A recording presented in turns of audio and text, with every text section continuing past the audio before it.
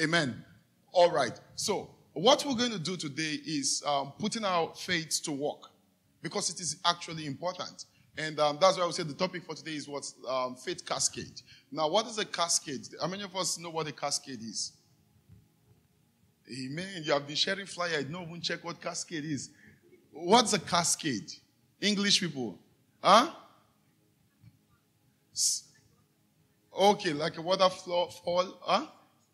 Series of events. What is cascades to you? So let me just put it. Cascade is a flow. You know, it's a flow. It is continuous. Do you understand? There is actually a flow. So what we could just say is that we're talking about the flow of faith. How faith actually flows.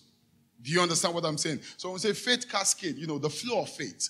For our faith to actually produce result. Now, Jesus Christ has said a couple of things. He has given very strong statement that if you say this, to a mountain move and it shall move. And really, I think every one of us, just like you look at this door here, you know, these are demarcations, and you like, now all of you, if you shout from today till tomorrow, it's not going to demarcate.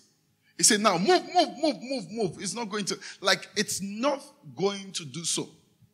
But our faith actually can get to a point where it can produce things like this. And these are misconceptions, and we have to understand context.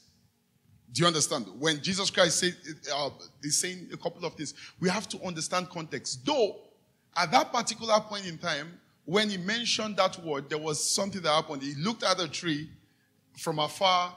It had green leaves, and it was supposed to be the season for the leaf, for the fruit. And he saw it, and then he rushed towards it, expecting the fruit, and he didn't find fruit in it. And he was really angry, and then he cursed the tree. The following day, he returned, and the tree was what? Was dried up already. And then his disciples called his attention, like, look at the tree you cursed yesterday. It's dried up. And then he then told them that, you know, don't be surprised about this. Look, have the faith of God. Have faith in God. Have the God kind of faith. If you say unto any mountain, move, and it shall what? It shall move. Now, the thing about us is, you know, we have to look at, like I said, faith begins with God. The faith we operate by is always God's idea. And there are certain expectations, and that's why we must be very careful with our words. When you say, let me give you an instance. I'm trying to be relaxed, to be calm today. So I was speaking with somebody yesterday, and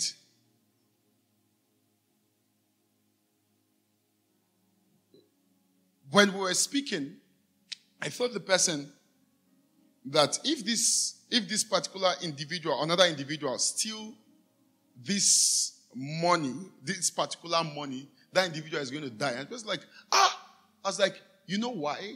I saw in my scripture, I saw in the Bible, even in the New Testament, that, you know, if you take that which belongs to God, there's a penalty that you can actually declare, and it will happen. What's the example, the reference to this? Remember Ananias and Sapphira? It was their own money. But they came and they said they have given it all to God. Do you remember? They came on their own accord. That now we sold everything and everything belongs to God. Now, after saying such, they took out of that which belonged to God. And what happened? They came acting. And then what did Peter do? Peter spoke. And then they fell and died. If he had not said anything, they wouldn't die. Do you understand what I'm saying? Now, there was a protocol. Yeah, that's why we must understand spiritual protocol, how things actually operate. Now, it might be God's intention. This is what God wants to do. But if there's nobody to cooperate with God, it's not going to happen. Because he has handed over the earth to us. That is why it is important for us to always speak. Now, you can see, the Bible speaking in the book of James, is that in your mouth lies what? Life and what? And death. You can actually speak life or you can speak death. So all you need to do is to what? Discover God's intention, God's heart on a subject, and then you begin to speak.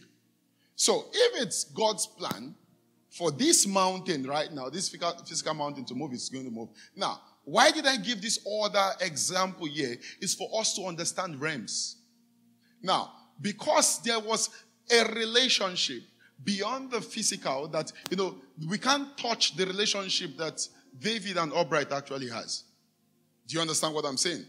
We can't touch it. It is not tangible, but it's in the level of the soul. Do you understand what I'm saying? And that is why he could speak physically, and David would respond because there is a deeper bond. Now, let's give us an example. Have you seen somebody who you're not close to, who you don't have any connection with, tell you something to do, and you're like, why are you speaking with such authority? Am I your slave or anything? Do you understand what I'm saying? Or there are people who go to school and like, my mommy does not beat me like that, or my mom or my dad don't talk to me like that. Why should you? Do you understand what I'm saying? So people, there are certain expectations. And now, bringing this, no, look, I'm trying to make this as simple as possible. What is my goal here? My goal is not for us to live here like, I've heard a lot of things about faith. My goal is for us to get our faith to a point where we can actually maximize and, master faith. Faith is to be mastered.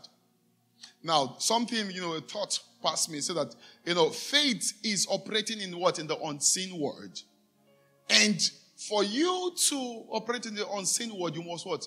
You must actually learn how the unseen actually operates. So you must go through a system of mastery. It's not enough to say God can do it. Yes, we know. You look through the Bible, you see many things. Look, let me give you an example of persons who got to a level and they actually moved physical subjects. The children of Israel, when they were faced with what? With Jericho, the wall of Jericho. And God, at this point, gave them what? Clear instructions. You guys move around what? 7 times. Don't do anything. They were not moving, carrying saw or anything to do things. But what? There was somebody initiated that process, which is who? Which is God. So, in as much as it would have been their natural desire to actually go get into Jericho, but the most important thing was what? It was God's idea. Do you understand? And then God told them, look, now move around 7 times. It didn't make any sense. And then they moved around 7 times. And then he said, the last time you should do what? You should shout. Now, for us to understand the wall of Jericho very well, the Bible says after they shouted, what happened? The wall fell what? Fell down flat. It's not that flat here. Look, Jericho, the wall of Jericho was like a cube. Do you understand? The same size, height, and what? And width or length, whichever way you want to call it. And so, if you say Jericho fell down flat, it means what would happen? This is going to what? Fall this way. But when they did that, the wall actually sunk into the deep. Or probably shattered. But if it shattered, probably it would have injured them. And then we'll see another physical response, in the physical. Moses, God told him to what?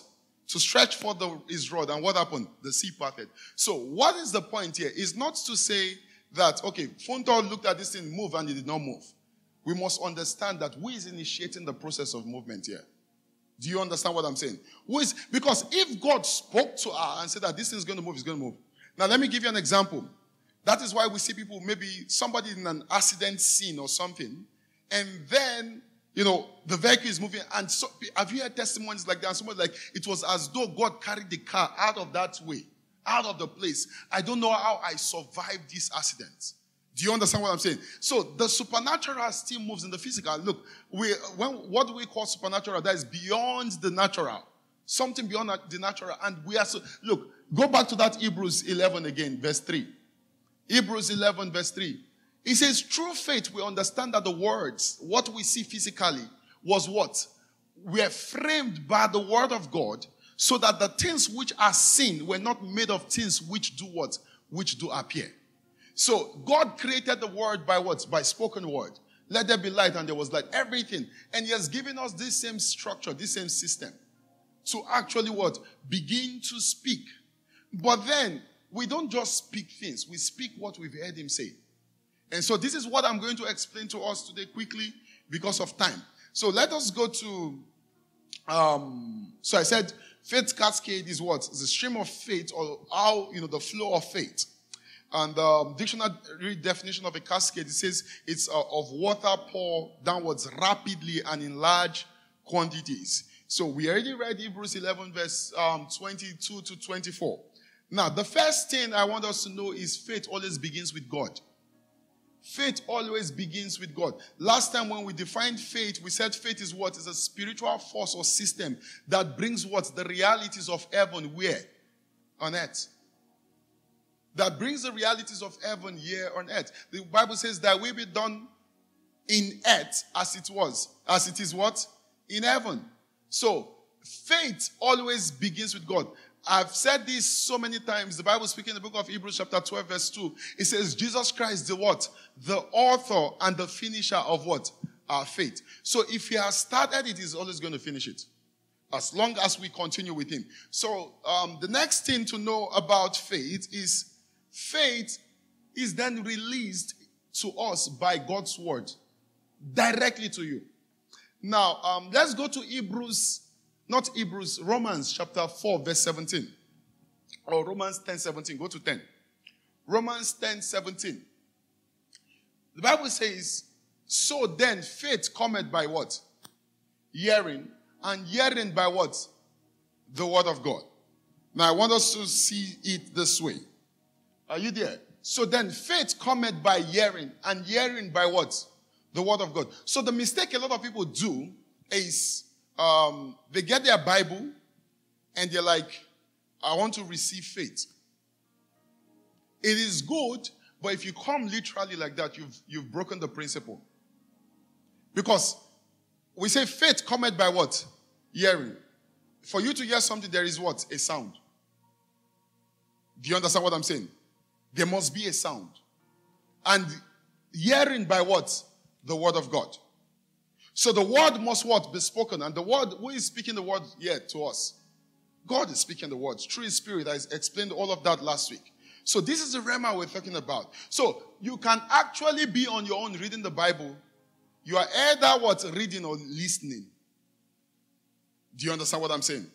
Or I pray you get that in Jesus' name. That's why the Bible says that what? The letter killeth, but the what? The spirit gives life. So you can actually be looking at the letter, but not getting faith. It might be a storybook to you. Do you get what I'm saying? So when someone's like, go to the word of God, go to the word of God, they are correct. But if they don't tell you to listen to what he will say to you in his word, then it is wrong. That is why we say faith is what? It comes by what? Hearing, and hearing the word from God. That is how the original Greek actually puts it. We must hear God's word. So I can, right now, the easiest way is, of getting faith is coming to church, really. Because now we're hearing the word of God. And faith is being released. But even on your own, personally, you can get a word from God. I pray to God, maybe in the month of November, I would go into this topic again, hearing God's voice. Because every believer should actually hear God's voice clearly. Do you understand? It's our right. Tell your neighbor, it's my right to hear from God.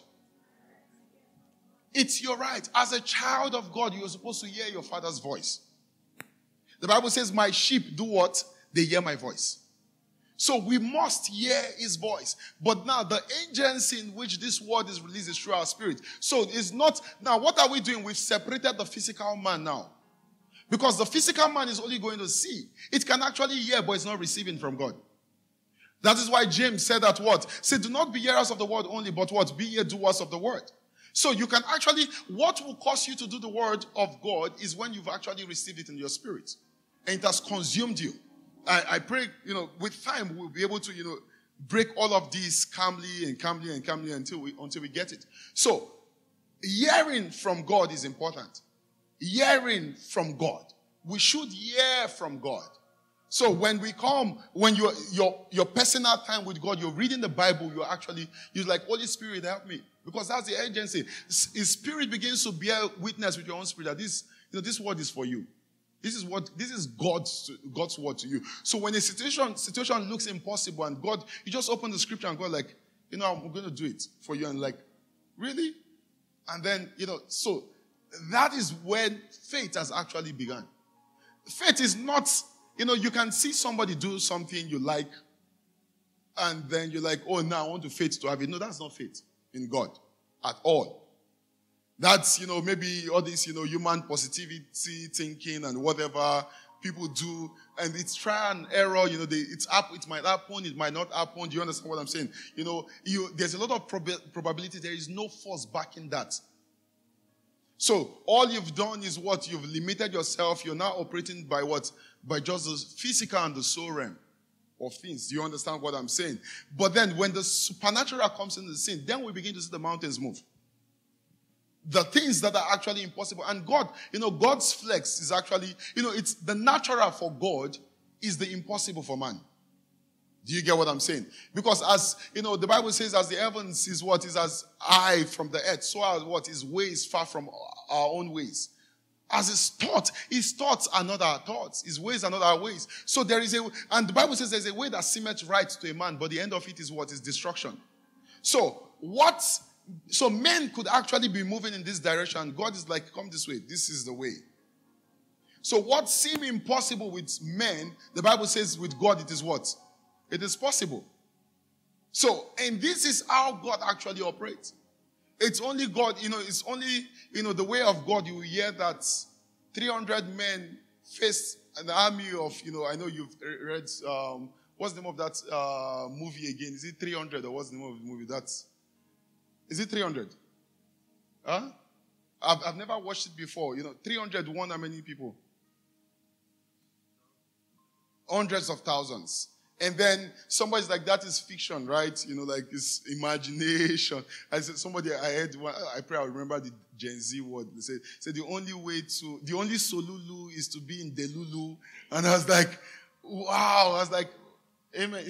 How many of us know that statement? Yeah, Delulu is the solulu. This one is a new one again. But it's the same thing. So the solution is just keep being delusional. Right? Amen. Hallelujah. And so, but in God, this is not about delusion or delusion. We're talking about something that would actually work. Do you understand what I'm saying? And so even there are things we say in faith that someone like, oh, that's delusion. This situation is impossible. Do you understand? And I love that word. The only solution is to be what? Delusional. In the physical. Do you understand what I'm saying? Because the physical man, I've given Gen Z more help now to just go out and say like, so your body, to you, somebody's like, you're being delusional right now. This is impossible. But because it has been revealed to you, you know that what? It is actually possible. But now I'm not telling you to go around shouting, otherwise you will continue to be in physical delusion. Do you understand what I'm saying? This is what you want to do. Let me give you an example of delusion a lot of students do. 1 month to exam, you've not opened the material. 3 weeks to the exam, you've not opened the material. Now, finally, a week before that exam, you open the material. First night, you went 1 hour or so. You have, out of how many topics, you could do by exam question. So out of 150 exam questions, you finish 5 for 1 hour. And then you like the next day. And then you tell yourself that, I know myself very well. I'm a pressure reader. Do you understand what I'm saying? I'm a pressure reader. 3 days, I know. And then maybe you get to 5 days before the exam, like, don't worry, I know, like, relax. I'll let me not die with this exam. Then finally, 2 days before the exam, you now start. You are seated. And then the next thing, let me tell you the next thing that begins to happen. You're just going through you are looking, but it's not entering. Can anybody relate here? Okay, we have good students here. Amen. So you are opening. So you look at the question, you are now glancing through. You are moving forward, and then when you get to maybe out of 150, you get to now 128. And then somebody asks you a question in question 50. You're like, you did that material.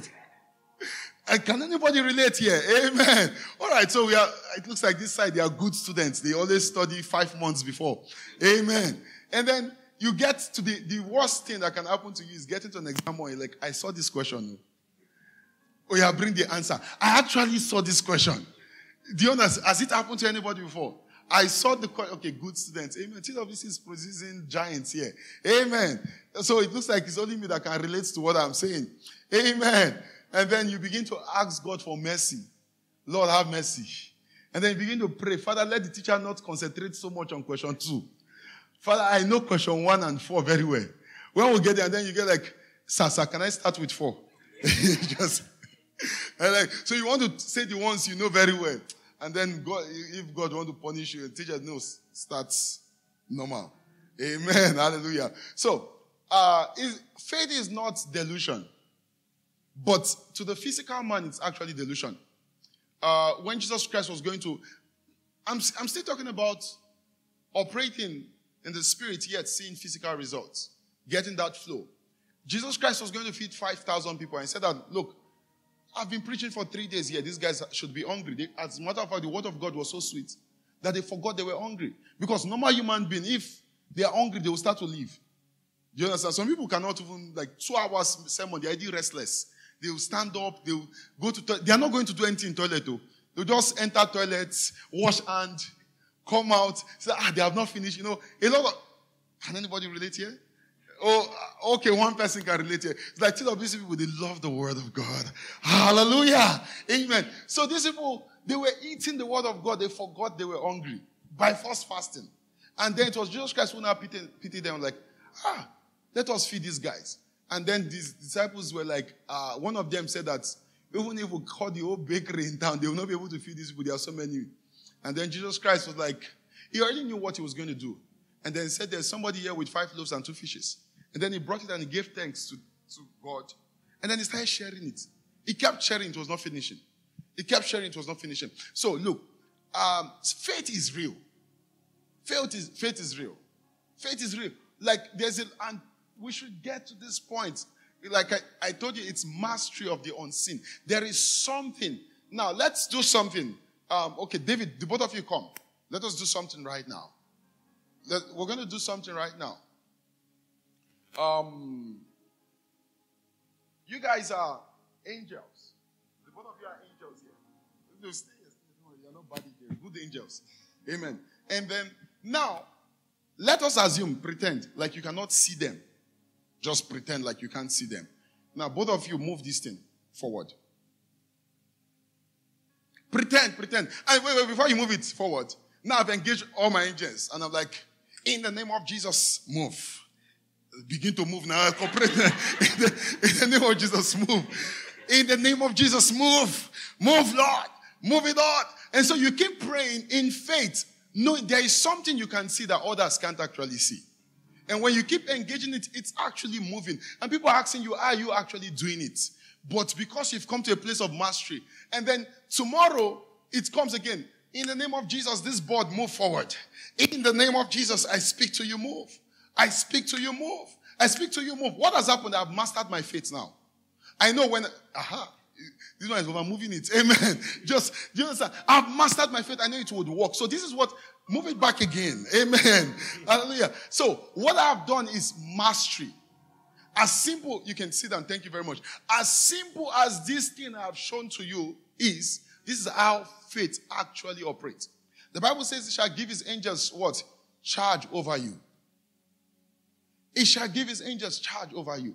And these things, every day, there are angels. The Bible speaking in the book of Hebrews chapter 1 verse 14. It says, are angels not ministering spirits to minister to what? To those who have the heirs of salvation. So, faith can be mastered. Faith is potent. Faith is active. Do you understand what I'm saying? And it's transformed. So let us go to the next thing.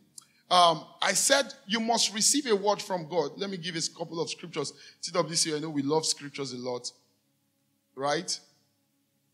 Amen. So, a couple of scriptures for this. I already spoke about Romans 10:17. Hebrews 12:2. It says, looking unto Jesus Christ, the author and the finisher of our faith, who for the joy that was set before him endured the cross, despising the shame, and is set down at the right hand of God. On that scripture, a couple of scriptures, but let me just skip. The next thing to do is to believe in your heart. God has said it. Do you believe? I think a lot of people, this is where they have problem. Because getting one to believe is such a struggle. Do you understand what I'm saying? Because when God speaks to you, especially if you are so natural, it will be difficult for you to receive the things of God. Do you understand what I'm saying? If you are so natural. Look, let me tell you, if you can break this point of belief, you will get results. Do you understand what I'm saying? Because there are people, it says, go back to that Mark chapter 11, go to 23 now. believing is work. It should be easy, but, believing, it's easier when you have deeper relationship with God. Did you get what I just said? Because when you are relating with him as a father, you easily, when you are a child, you easily believe what your father will tell you. Do you understand? There are still people there are little girls who believe, their mom told them that if a boy touches you, you get pregnant. How many of us remember such, or you know about such before? Do you understand? And the girl will believe it. If a man wants to say, nah, and begin to cry, and maybe, hey, I don't want to get pregnant. Do you understand? And imagine a child asks you a very difficult question right now. Like a baby, like, how do we make babies? Or how did they make, and then you hear parents say that you fell from heaven or something, and that child will believe it.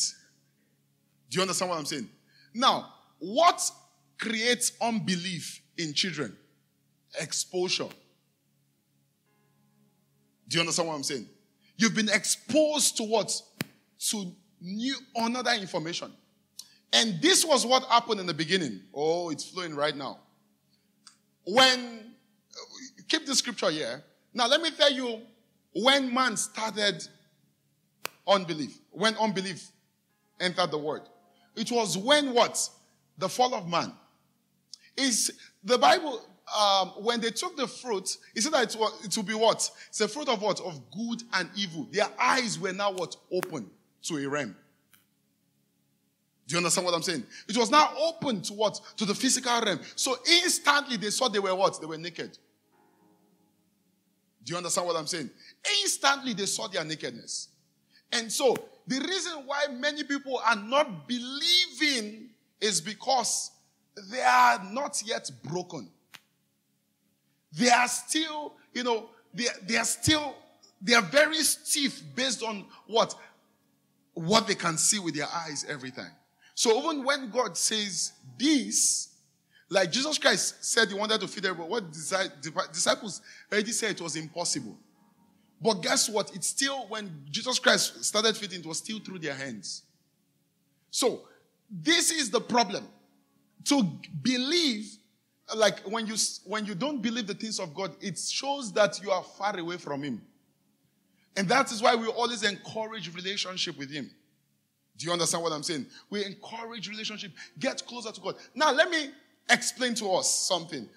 You can still keep, okay, let me just read this scripture and then I'll move to the next verse. It says, for verily I say unto you that whosoever shall say unto this mountain, be thou what? Remove, and be thou cast into the sea, and shall not what? Doubt in his heart, but shall believe that those things which he saith shall come to what? To pass. So you can see how important belief is. Go to 24 of the same Mark. It says, therefore I say unto you, what things soever ye desire, when you pray, believe that you receive them, and you what? You shall have them. So believing here, we're talking about believing in your heart. Like believing, it's hard work, but it's always hard work when you are far from him, when your relationship with him is not very solid.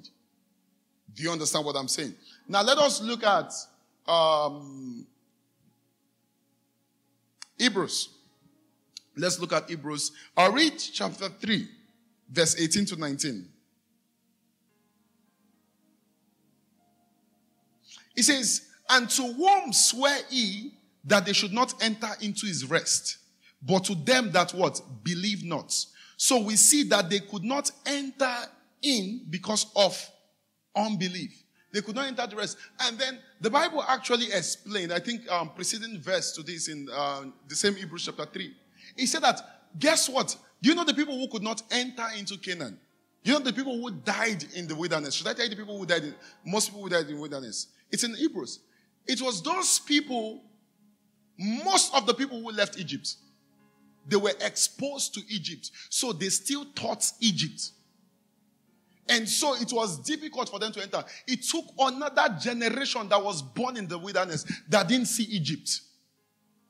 Do you understand what I'm saying? That didn't have an idea of Egypt for them to believe. So the reason why they spent longer time in the wilderness was because of what? Their unbelief. So, and it was so bad that in the wilderness, they saw a lot of miracles, yet they were still in unbelief.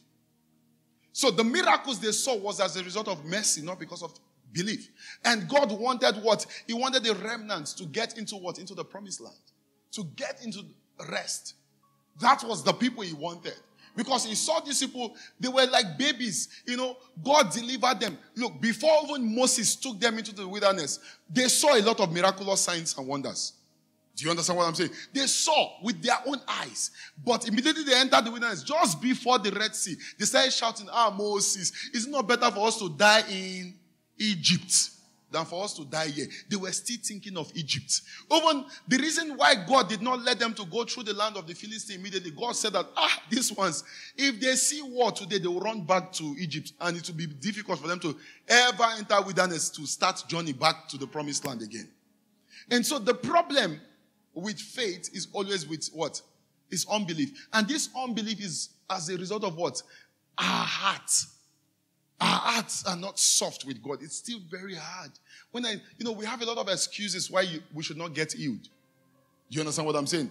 If it's like, you have a lot of excuses. The doctor said this. This thing, how can this? If it's, somebody say that if it's headache, I know headache can live within 24 hours. Do you understand what I'm saying? And then you see a scar, injury like this, and like, how can this thing go now? Science and everything, our exposure has told us that what? There is a process for this to go. There are some things that are actually irreversible. So, our exposure, though good, but now we've believed so much in what? In the power of our exposure more than the power of God. Are we together? Amen. Are we together? So, this is a problem. Believe. I don't know why I'm spending so much time with believing, but really, if you've not believed in your heart, you've not started faith.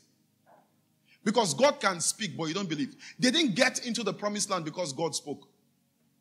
They got in because they believed. Do you understand? God is always speaking. People are always hearing. Between every prophecy and its what? Its realization or its manifestation is what? Man's cooperation. But you only start cooperating when you what? When you believe. So your bearing fruit is tied down to your what? Tied down to your belief. It was important for Abraham to believe. Should I tell you, I know many of us, we can begin to judge Abraham and say that, but we can even judge Sarah and everything. Do you know they believed? Look, that man was very old. Was really old.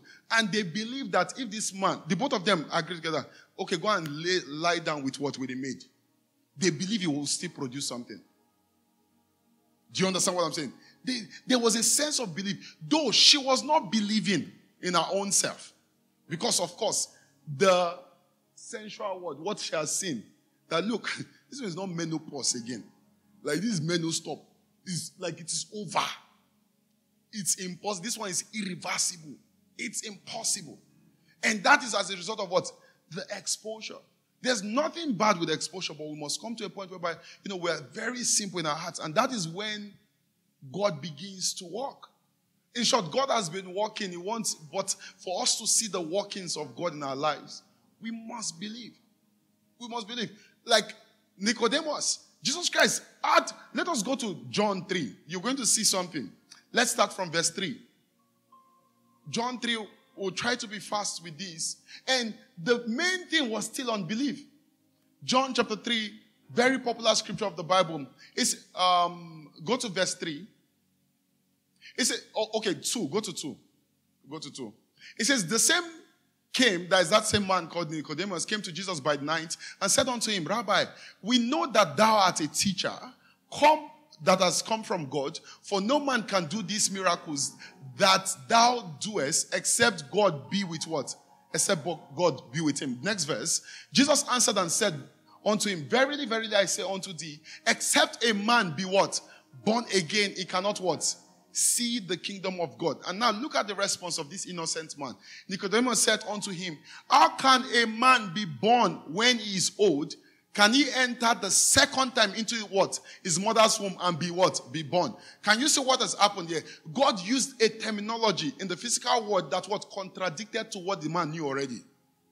Do you understand? He said, except a man be born again. And the man was like, how can a man like me go into my mother's womb? So he was judging that statement based on what he knew in the physical. Do you understand? Are we together? That was his basis of judgment. And now, Jesus Christ, verse 5, he says, that which is, you've jumped to 6. Jesus answered, verily, I say unto you, unto thee, except a man be born of water and of the Spirit, he cannot enter into what? The kingdom. So Jesus Christ was not saying that, look, this birth here is what? A spiritual birth. And then go to verse 6.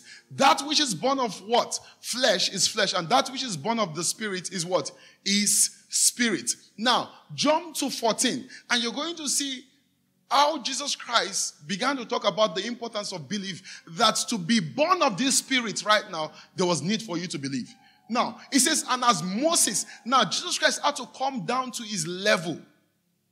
Because he knew this man was a man, or a teacher of what? Of the law. Remember? He had to now, because when we talk about the law, we're talking about Moses. And he had to come to his level so that this man would finally get it. And say that, look at the process. He told him that, look, the children of Israel had actually had faith before. There was a system of faith that was in operation.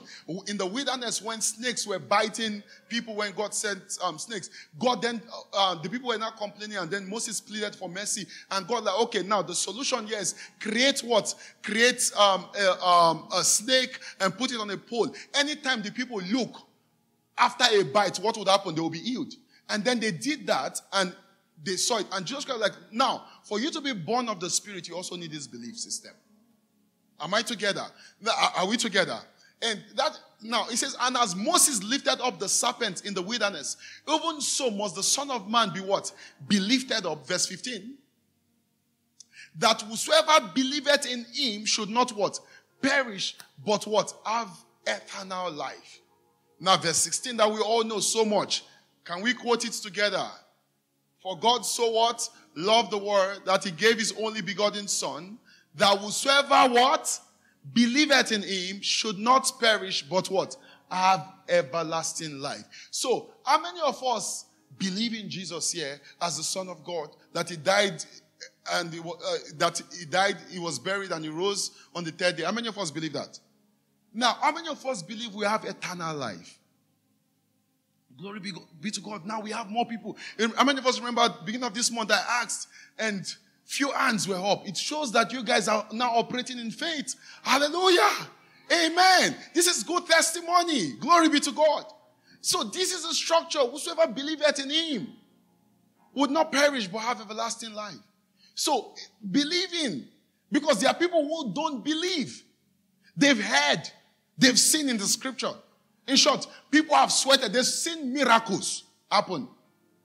But getting to this belief, what God has said to them is always very difficult. Amen. Are we together? So believing is important. But the easiest way to believe is when you are in a relationship with him and you are childlike in that relationship. Anything he says, you know it's final. Oh, this is what God is saying. I'm going to do it. And remember last week I said faith will tell you to do things that are foolish. Remember? And only a child will just... Have you joked with a child before? And then maybe you try to joke and the child believes it's like, it's a joke. And the child is... You are shocked that the child actually believed in it. Has anybody done that before? You're shocked like, hey. And then you now feel so bad and like, I'm never going to joke around this child again. Because this child believes in everything I say. Except some of you that were stubborn. They say, don't touch that thing. That's the one you want to touch. Amen. Hallelujah. But you must be so childlike with God for you to really believe the things of God. Because God will tell you to do things. Like those servants, that is in the wedding in Canaan. Those guys are actually they are my best guys. I know people have done a lot of things in the Bible. But when it comes to faith, I love the story of those guys so much. Because the mother of Jesus Christ told them that anything he asks you to do, just what? Just do it. And then they did not argue. They were just doing. Anything he said, they would, okay. He said, now take from that water, go and give to what? To the chief of the ceremony, the governor of the ceremony. And they just moved. Childlike, very childlike. They did not say, bros, Did you know? You know, many of us, because of everything we know, begin to argue. He said, that job you're applying for, though you don't qualify for it, you're going to get it. And then you're like, and they will ask me CV, they will ask me this and everything. You begin to think a lot of things. And God, who has gone ahead of you, has already made it open for you already. And then you are arguing, and then you go in front. And that is why some people, they eventually go and they get results. When they get the results, they can't reproduce those same results again. Like they can't reproduce because they actually got from God, but they move in partial obedience. But you know, the Bible makes it clear that even partial obedience is still disobedience. But God, by His mercy, He just, you know, brought that into faith. So in our believing, we must believe completely. Believe. He said, do not doubt in your heart. Stop doubting. Tell your neighbor, stop doubting. You doubt too much. Stop doubting. Look, I'm saying you doubt too much. Some people are like, I don't used to doubt too much. You doubt too much. You doubt a lot. Stop doubting. The plans God has for you, they are of good and not of evil. He says that those, oh my God, go to the book of Mark's Gospel. This is not the plan. A lot of scriptures regarding belief is coming out. Mark's Gospel chapter 16. Let us read verse 15. We'll read from verse 15 to 20. It says, and He said unto them, go ye into what? All the world, and preach the gospel to every creature. Verse 16. He that believeth and is what? Baptized shall be what? Saved. It says, but he that believeth not shall what? Be condemned. Verse 17. And these signs shall follow them that what? Believe. So the signs follow those who believe. The signs would always follow those who believe. It says that what? In my name they shall cast out devils. How many of us believe? You heard devil, you don't believe again? Amen. How many of us believe? We believe in God.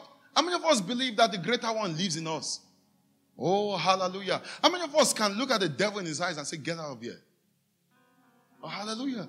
Oh, some people drop and they are scared of devil. Amen. It's fine. That's why we're in the school of faith. So you increase. Because we're supposed to increase. There are some. Jesus Christ said that, when Jesus Christ returned and then He saw the disciples, they were struggling to cast out demon out of a boy, a lunatic boy.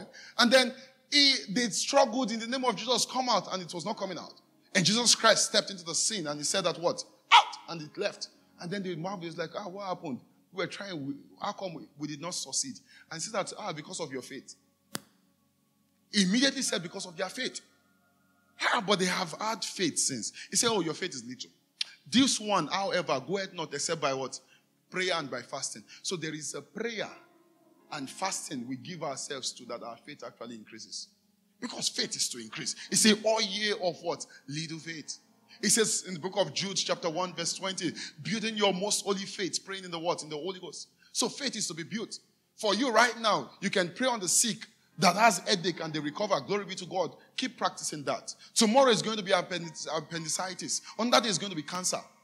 You don't arrive like that, instantly. You keep increasing. You keep increasing. There was a man called John G. Lake.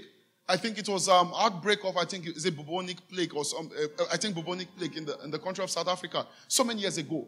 And then it was a national pandemic. Every pandemic throughout the country of South Africa. And then as a missionary in that country there, he told them that they should bring the sick. People were running away.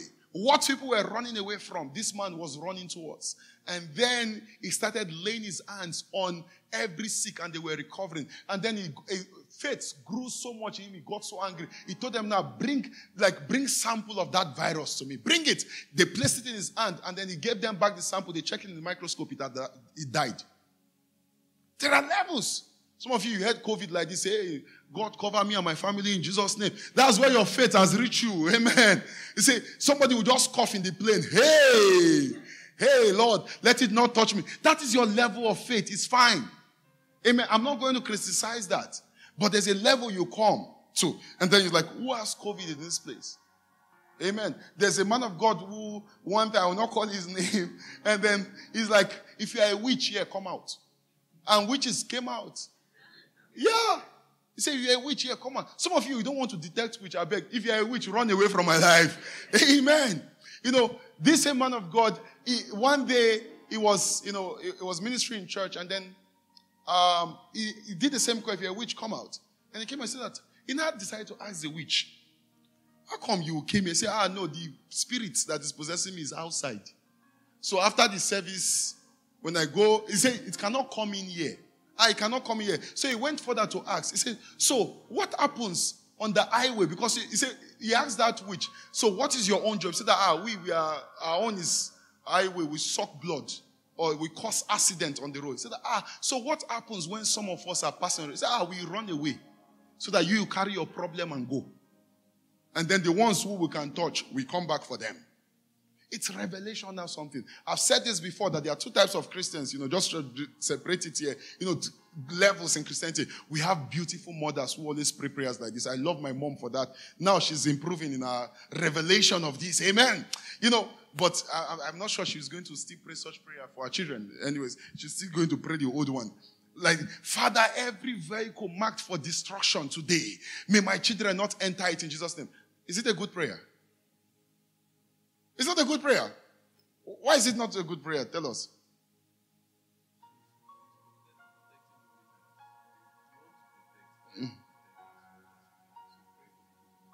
Frank is a generous guy. Amen. He's protecting he wants to protect everybody. I know God will send you to trenches to heal the sick medically, even for free in Jesus' name. You're not thinking of everybody. It's a good prayer, but you will not pray. You will pray that same prayer. You understand? So it's a good prayer, by the way. There's nothing bad with that prayer. In as much as there's kind of sentiment, but it's a good prayer. You just want to protect your children. It says, I and the children God has given me, they are for what? Is it a bad prayer? It's not a bad prayer. My children for science, what concerns me, like I and my children and then other children are for science. Is the level I can believe for. So let me continue like that. So it's a good prayer. But one can move to a place of revelation and say that, Father, any vehicle marked for destruction today, let me enter. Is it a good prayer? You understand? Like any vehicle marked for destruction today. Now, I'm not telling you to go and do prayers out of intellectual knowledge, and let it be a revelational thing. You've gotten to the place you've gotten there. Do you understand what I'm saying? Now I say, any vehicle marked for destruction, let me enter. And then this is out of a revelation of, I know if I enter this vehicle, nothing is going to happen. I can't be here and there'll be destruction. Now, I'm not telling you now to see a vehicle that is about to die. The tire is 40, it's moving, boom, boom, boom, boom, like this. Because I'm here, nothing will happen. Enter, let's go. That one is foolishness. Example, when the devil asked Jesus Christ to jump, that after all, in the book of Psalm 91, he shall give what? His angel charge over you. Jesus Christ, what was his response? Don't tempt God. Thou shalt not tempt the Lord your God. I'm not saying, see problem now and say, let us enter inside. Shadrach, Meshach, and Abednego, it was a faith situation. That one was not, because some of you read the Bible and say, where's fire? If I enter the fire, I will not burn. You burn, you roast. Amen. Do you understand? So you should be able to differentiate, human foolishness. Do you understand? With faith. But faith will make you do things that are foolish. And it's always initiated by who? By God. Do you understand? And when you get to that level, you know you've gotten to that level. I gave an example one time. Let me see. What's the time? Time has gone. Yay! It looks like. But I have one sweet point I wanted to drop. Should I drop it? Okay. So let me give one testimony. I hardly give testimonies. These last 2 weeks, I was like, let me not be giving testimonies. But let me give one particular testimony. This was come to Samara. A lot of situations actually happened in that camp. Samara is far away. How did you get to Kusk? Did we travel together? We traveled from Moscow together to Samara. How did you get to Kusk? Did you use train, right? Did I use train or I flew to Moscow? Okay, I use train. So the both of us, we use train. We're in the taxi together, yes. So we got to Moscow, and then after traveling by train, and then I got to Samara. We flew to Samara, everything, getting there. And then the night I got there, that was the day that God forgive them in this Kusk. Called me that I should come back because of I should come and sign one signature. Like, I was like, I've traveled. They said, no, you have to come tomorrow. I'm like, tomorrow? They said, come tomorrow.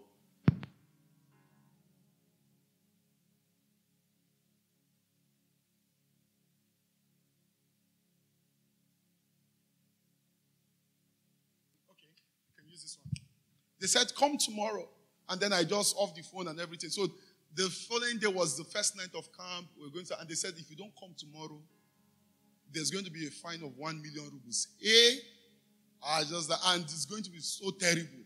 And then that day I booked tickets. Bam, bam, bam, bam. I flew tickets. Two tickets. I had not booked even coming back. 2 tickets just because, just Samara and then Samara to Kusk. In which the total was 30,000 rubles. Boom, like that. You can reduce the mic a little bit. And then I arrived in Moscow early in the morning because I flew early in the morning. You just reduce a little bit. Early in the morning, and then I got to, we're getting somewhere with this. I'm just giving you story, just to enjoy story. Amen. And then we got to, it's still quite loud. Reduce it a little bit. And then we got to Moscow. I was at the airport. Flight was going to take in 2 hours time. Then they shifted it. Time was going. And then they said they canceled the flight. I was like, I have to be in, because this was early in the morning. This was like 8 a.m. or 9 a.m. I checked train. I could not meet anyone. So I had to take a taxi. Boom, I begged the taxi guy, please, can we get to Kus? The guy just, he liked that kind of work. He just took advantage, say 15K. On the spot, he just said 15K. I said, no worry, let's enter. So we entered. Boom, we got to Kusk, and the thing pained me because it was just one signature. I just, like this 45K has gone. The thing paid me. I said, no problem. And then I booked another flight from Kusk to Moscow. I got to Moscow, got to the airport there. And then I was pained because I even missed my session. We're getting somewhere, everybody. And then I was at the airport. I was just tired. I've been traveling, spending time with God. And then it was not time for us to fly. We got into our plane. We're in that plane like this. A plane that is supposed to take off has not taken off. We're inside the plane. We went out like this. And then the next thing we heard, it was about to take off. The next thing we were like, boom, like this. Everything, the whole lights in the plane off. What happened? And then we waited in the plane. Later, the engine came up again. And then they told us, let us come down. We said, what happened? They said the engine spoiled. What's about to whoo like this? It's spoiled. And when people were shocked. So when we got to the airport, I had to still travel. And the next thing we saw, I think like 70% of the passengers said they brought me a plane. They said, lie, they are not traveling again. They saw their life before them. They said they are not traveling, they are not flying, they are not going. Let the plane go. I was my own, I entered, I cannot die. And I landed, amen. So the thing is, it depends on what you believe. Do you understand what I'm saying? I'm not saying people who have died by plane crash, they are sinners or they are. Look, the Bible says, be it unto you according to what? Your faith. I believe I cannot die like a chicken. I cannot die like, it's what I believe so much. So, and don't come and judge my belief with your belief. It's my belief. Do you understand what I'm saying? Don't tell me that, like my mentor, by the grace of God, my teacher of blessed memories, he died by plane crash. I'm not saying he achieved a lot in life. But I came to a place whereby I cannot die like that. Do you understand what I'm saying? I can't die like that. So I'm not saying people who tragedy has happened to, they don't have faith or anything. It depends on what you believe. Do you understand what I'm saying? It depends on what you believe, what you've seen and you believe in your heart. Someone is like, natural disaster. If you believe it can consume you, it can consume. Last night I was in the office. Maybe some of you were in deep sleep and there. Boom, boom, boom, everywhere. And then I open my window and like, hey, if you look at this thing, there's free space. You don't get what I'm saying. Like, there's no building blocking the office. So if anything is going to come like this, I say, come on, get out of there like this. And then I look at my back like this. Window is open, like, if anything, I say, and then did anybody hear things at night? Like, boom, boom, like till 1 a.m. I don't know why they've not released the final news or anything. Like till 1 a.m. I was like, it was loud. There was one I saw, light. When I opened a light, I said, don't worry, relax. Continue in the word of God. It depends. Some of you would have been looking for basements by now. It's just to run to. Or be shouting blood of Jesus. Disturbing blood. Amen. Your blood of Jesus, blood of Jesus. I know what I know what I believe. So, let us go to the last point. Not the last point, but, the last point for today, because I wanted to give us this very important point. So now, when you believed in your heart. If you do this alone, I want to tell you something that would determine, I want to teach you how to maximize the belief. You've received that word, you believe it, but there is an ingredient that determines how much you're going to get out of it. Let me put it this way. There's a multiplying factor. There's something that if you have it in 1, it multiplies times 1, you get that result. If you have it in 2, you multiply, you get it double. If you have it in 3, you multiply, it's going to give you times 3 of the result. And this one is something that we on our own, it's not God that do it for us, it's we who have to engage it. Remember, the sequence we started with is what? We started with faith begins with God, and then we receive that word from God. We are participating with God. The next one now is believing in our heart. You can actually ask God to even actually help your unbelief, by the way, and He is going to help your unbelief. He can still support. But there is something. Now we are going to go into a place of action now. Like, not even action, like your own, response to things. Next week, by God's grace, Miracle Service, I'm going to talk about the importance of declaration and actions, expectation. I'm going to talk about all of that. But there is something in the soul realm. Because the other things you do in the physical. Remember last week I told us man is spirit, he has a soul, and he does what? He lives in a body. But there is something in the soul area. And I said the constituent of the soul is what? It said what? It houses your what? Your mind, your emotions, and your what? Oh, come on, guys. And your will. You guys have forgotten already. It houses your what? Your mind, your what? Will, and your what? And your emotions. Amen. So, now, and I said functions of the mind are what? Oh, TWC. Reasoning, learning, understanding, and imagination. You got that last one wrong. Amen. And imagination. Now, it is important. So, the soul, the mind, this is where you have to engage in. And how do you do this? What do you do at this point? You help your understanding. You believe in this, and now you develop it further to understand that thing God has given to you. You believe it quite all right, but you understand it more. The level of your understanding of what God has said to you will determine the amount that will come to you. Go to Matthew chapter 13, verse 23. Matthew 13, 23. And you're going to see, this is Jesus Christ. He was giving a story.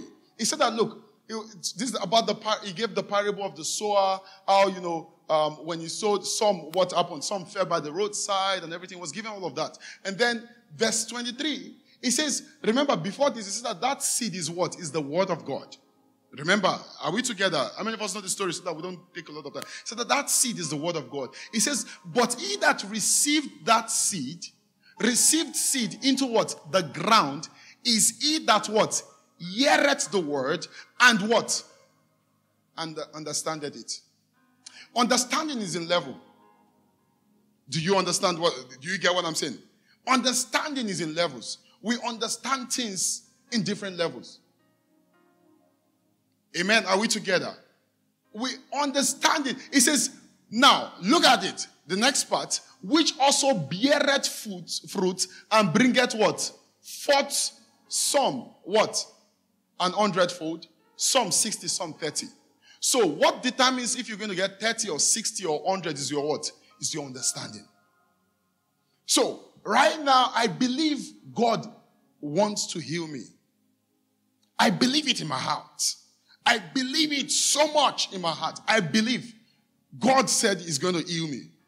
But let me tell you, your understanding, and I'm going to tell us how to produce this understanding. Your understanding would determine if it's going to be what? If it's going to happen slowly or instant. Do you understand what I'm saying? If it's going to, slowly. Now, you can keep building understanding. As a matter of fact, understanding is to be built every day. Waiting for the word of God to be released. I'm going to explain. We are together. Amen. Remember, it's in the soul realm. Understanding. So, you understand something. It says, he that what? He that received the seed, which is what? The word of God, is he that what? Heareth the word and what? Understandeth it. So, there was understanding. And then the word came. And because of that, so a farmer can understand but lack seed. You can understand farming, but you're lacking seed. Do you get what I'm saying? You can have seed and not even have fruit. And not bear fruit. You can actually have seed and produce little results. You can have seed and bear fruit all season, all year round. And you can have seed and only bear fruit in season. Do you understand what I'm saying? Now, let me explain to you. In agriculture, we plant by what? By season, right? Naturally. But now, man's understanding has brought him to a point where what? He can actually plant any time of the year. Do you understand what I'm saying? In the Middle East, for example, Israel, the climate there, the climatic condition there is not favorable to a lot of plants. But because of their understanding, they are what? They are planting and they are what? They are harvesting. Let me give you another example again. All through the year in Russia, you can go to what? You can go to the supermarket and you'll find what? Orange. Every year. But people who lack understanding of preservation and everything, what would happen? Orange will only be what? A seasonal thing. Are we together? Are we flowing together? Do you understand what? Now, let me tell you something. Somebody can come to church believing God for something and it's like, I'm going to get something from God today. That every time I come to church, I'll get something. And somebody's own understanding is that only when there is special program, I'll get from God. Do you understand? Or only when this man of God comes, I'll get from God. That's his understanding. That is why he cannot bear fruit what? All season. Are we flowing together? Like, you people are looking a little bit, it's understanding is important. God has said something. That is why people actually have received from God, but they are lacking in understanding. And their results can always tell the level of understanding of things. Understanding is important. And how do we understand? It's by meditation. Psalms 119, I'll read from verse 97. Psalms 119, amen. Amen. Don't worry, I'll be done shortly. Psalm 119, I'll read from verse 97. And then later I'll go to Joshua 1:8. The Bible says, oh, how I love thy law. My meditation all what? All the day. Thou through thy commandments. Are you there already so that the people can follow? Sorry.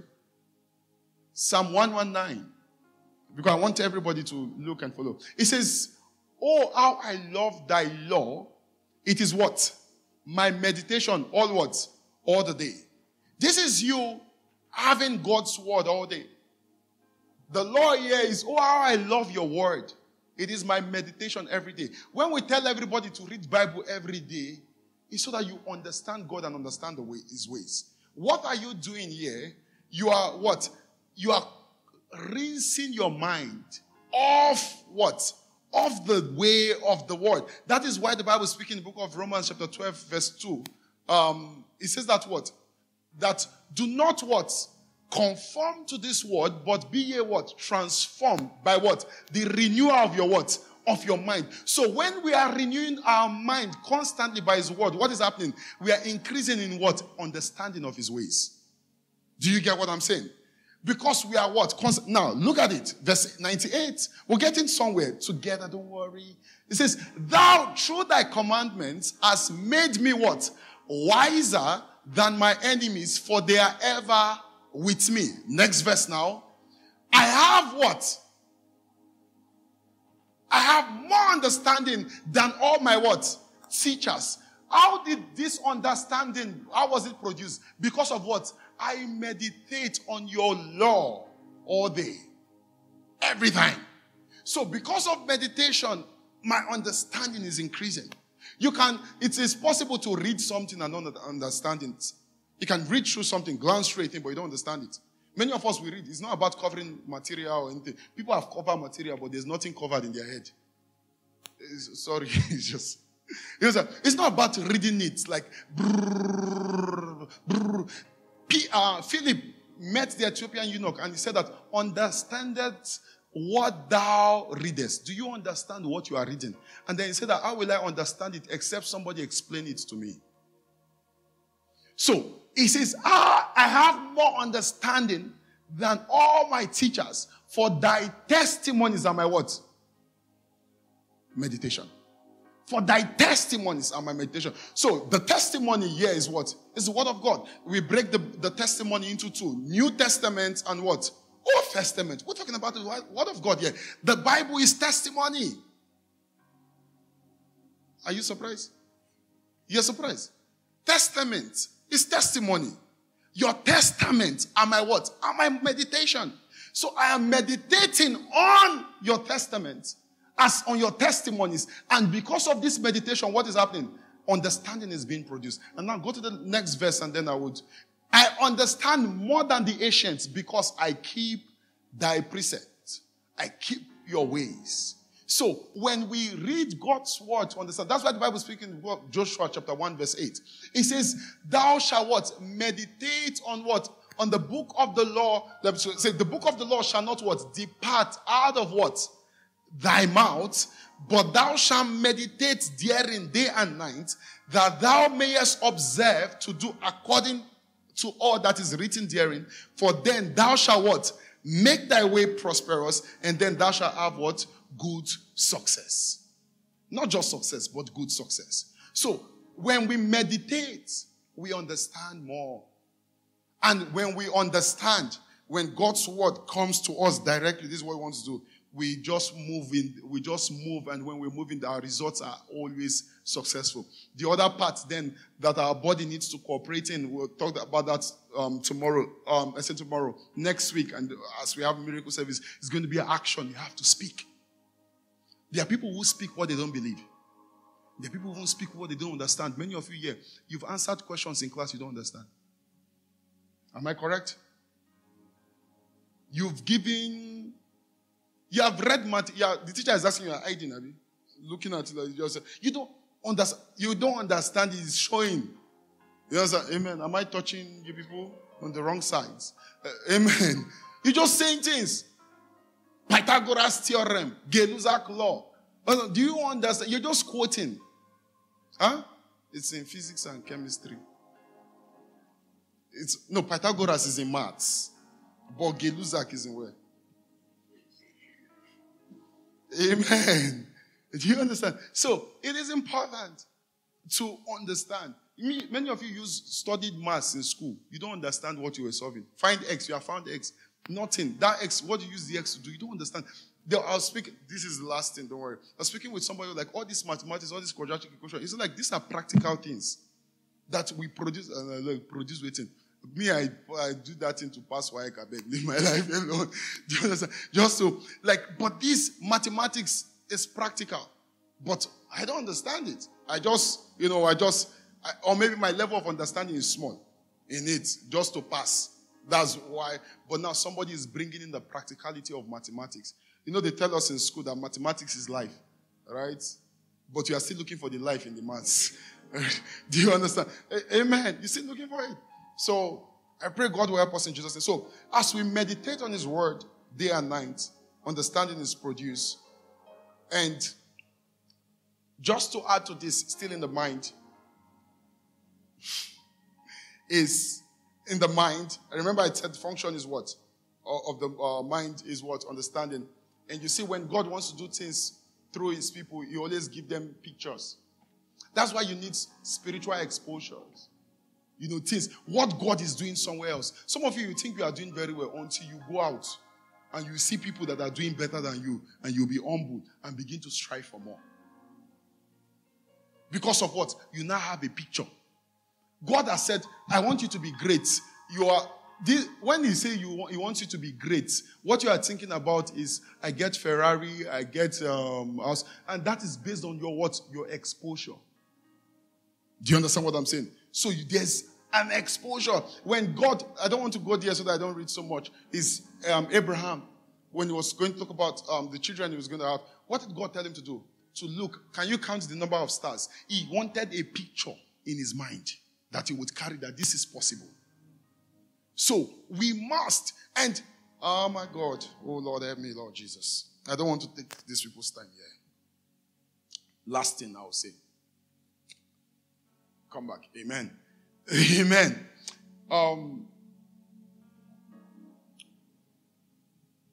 When you say you want to be, how many of us are in medical school? Because we were in medical school, and one of the inspirations we got was Ben Carson. You. Who else? You. Before that time, anything about being a medical doctor is maybe somebody around your house, a doctor who is treating, or maybe an uncle who is a doctor. And then you open, I'm just giving an instance, you open Ben Carson's book and you're like, wow, a doctor can be great like this. That's this. Do you understand? You were inspired by it. You began to see possibility, though some people have given up already in the possibility. And then, nobody ever imagined that they could separate twins. And then a man brought it, he did it, and then he documented it and said that it is possible. And he began to see the possibility. And it further energizes you. And you know that if you've not gotten to this point, if you've not gotten close to this point, you know you've not done anything. You look through the Bible, and then Jesus Christ, thousands were coming to listen to him. And then because I've seen it in God's word, I know that ministry is for nations, for thousands, for multitudes, for millions. And then I look at physical examples also. You see pictures of maybe Crusade, Benny Hinn, all these people doing great. Then your mind is open that this is possible. And what is your instant response? You begin to find what is the secret. When you see somebody doing great things, you ask her, what is it doing that I am not doing? Do you understand? So what has happened? You've been exposed. And then you want to now understand what he is doing that you're not doing. And then you find, this is what he did. And then you keep working on it. So, understanding, get on God's word every day. Every day, it's not some days. It's not only in church. Some of you, your Bible apps, once you close it today, it's maybe home group, you open it. And then after home group, next Sunday, do you understand? When you open the app, after that, the next time you are reading your Bible, say, I know the scripture, yeah. It's just, you remember the meeting. Do you understand what I'm saying? Do we have witnesses in the room? Come on. You guys are pretty. Bible scholars in TWC, hallelujah. Some of you is only that morning one. You have shared that scripture in the morning on your status. The next time you are going to open it is yesterday's scripture. Do I have a witness here? At least you are using the app every day. There's nothing bad. Baby step. Tell your neighbor, baby steps. Baby steps, baby steps. Amen. When you get it, you keep increasing. So, not to take our time. I've taken the time already. Next, I did not know that time is flying. Amen. But how many of us have been blessed here today? Hallelujah. Amen. So we'll just keep increasing. Next Sunday, let me just be speaking now, because it looks like those people, they've started their conference so that we don't disturb them much. Next Sunday is going to be miracle service. We've been planning for this. We've been praying for this. And I encourage as many of us who want to fast towards that program, please do fast. God is going to move greatly in this place and invite people. We're going to see the supernatural at work in this place like never before in the name of Jesus. The Spirit. So come hungry. This is come hungry for God. God moving in us and through us in this place greatly in the name of Jesus. So next Sunday, and then we're going to finish this part, because the upper Sunday we'll talk about faith a little bit, but it's going to be young and free. And I want to encourage us. Where's Brenton? Brenton, lift up your hands. You can stand up. Do I have people who are talented in this room? You can rap, you can sing, and everything. Who else? I know you're a rapper, right? Or you're a dancer. You're a prayer warrior. Amen. You look like a rapper. Do you have an album already? Oh, okay. Like just amen. Like all of you We have Bishop Spills here. Amen. Amen. So after the service, reach out to him. Young and Free is going to be a blast. We're going to turn this place, we're young. We're going to serve God the Gen Z way. Amen. Amen. Glory be to God. So, but next Sunday, reach out. This place, we're going to move. The Spirit of God is going to move greatly in this place. But even starting from now, one thing we're going to leave here with.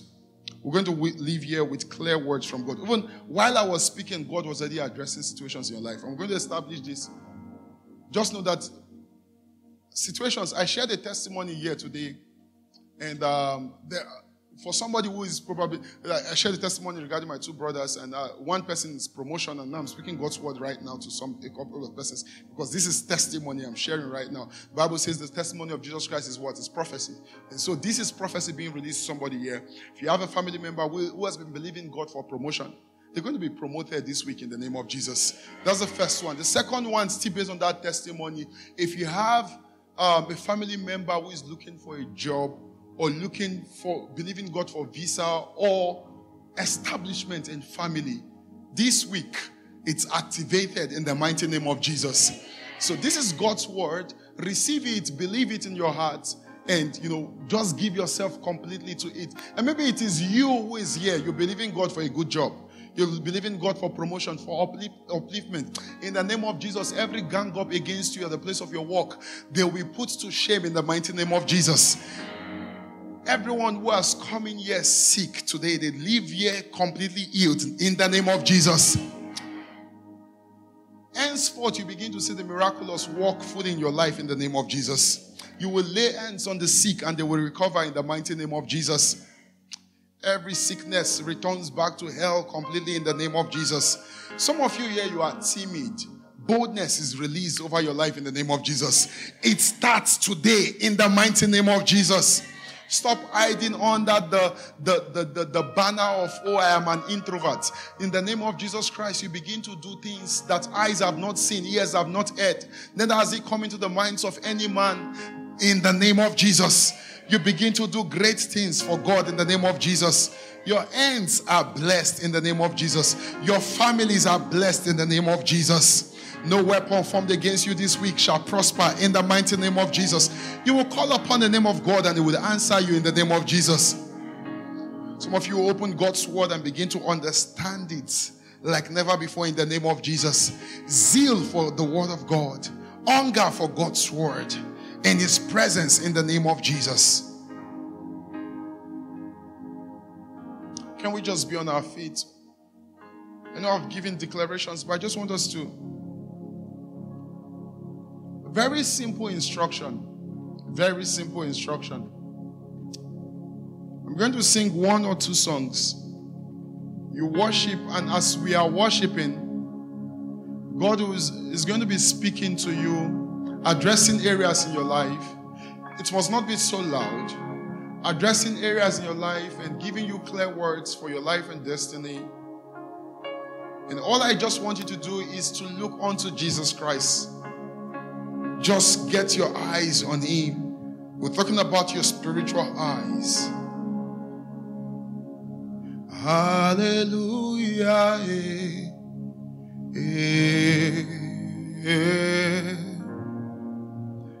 Hallelujah. Hallelujah.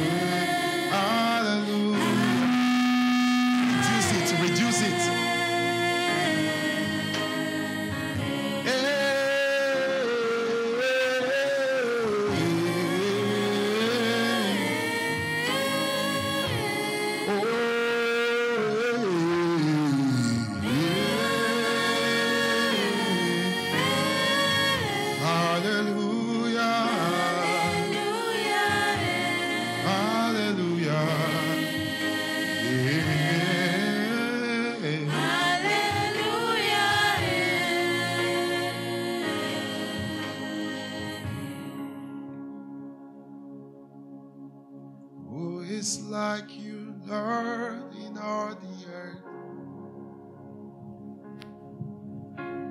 Matchless love and beauty, endless world.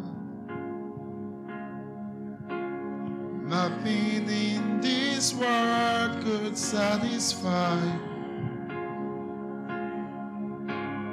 Jesus, you're the cup that won't run dry. One more time. Who is like you, Lord? Just soft. And who is like you, Lord, in all the earth? Matchless love. Matchless love and beauty in this world. Nothing in this world. Nothing in this world could satisfy.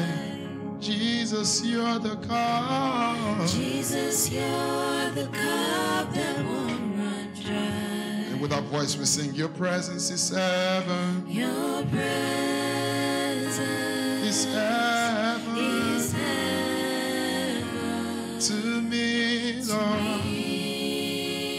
There's nothing like your presence, Lord. Your presence is heaven to me. Oh, singing, oh, Jesus. Oh, Jesus. Your presence. That family member with cancer is healed right now. Oh, Jesus.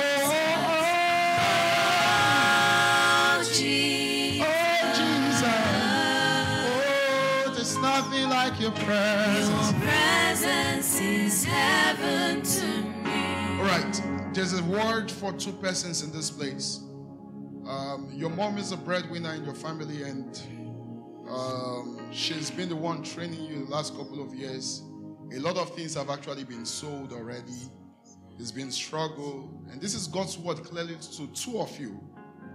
This week, there is a great door that is being opened to your mom in particular.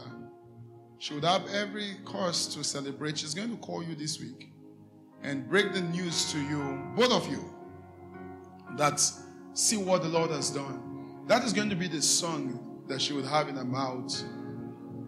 See what God has done. See what God has done. See what God has done. And then another word again here is for a very large family here.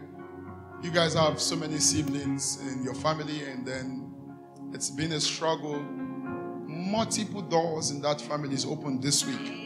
Look, we're not talking about next week. This week, Sunday begins the week. And this very week, a lot is activated in your families. In the name of Jesus. And all I will just encourage you to do, just keep soaking in God. Keep soaking with Him, soaking in the presence of God. Just multiply your understanding. Take advantage of this season. Please, TWC, take advantage of this season we are in. If you need help with prayers, join us every night, 10 p.m. We're praying online. Just join us. Just get closer to God. Multiply your understanding. Get in touch with the home group. Join home group. This is not an advertisement. I'm telling you, I want you to maximize the season we are in.